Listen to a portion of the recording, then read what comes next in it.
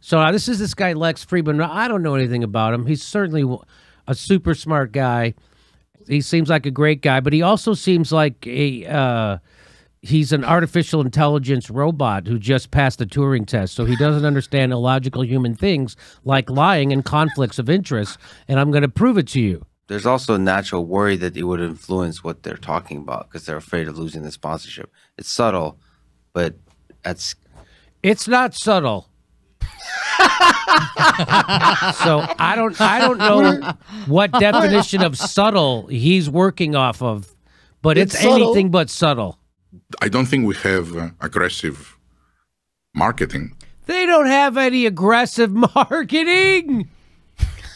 Are you aggressive marketing? Come on. We bought the entire U.S. government regulatory process. You mean like that kind of aggressive marketing? Why would we need to advertise? Come on.